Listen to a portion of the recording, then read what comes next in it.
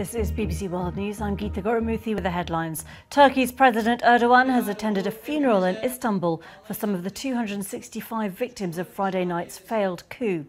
The police are continuing to round up judges and soldiers suspected of involvement. 6,000 people have so far been detained. Tributes in the French city of Nice to the 84 people who died when a lorry was driven into a crowd of spectators watching a Bastille Day fireworks display. French police have arrested 2 more associates of the driver.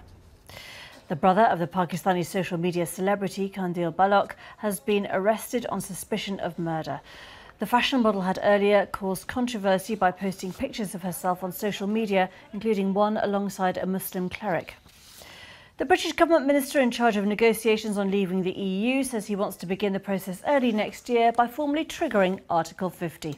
Those are the headlines.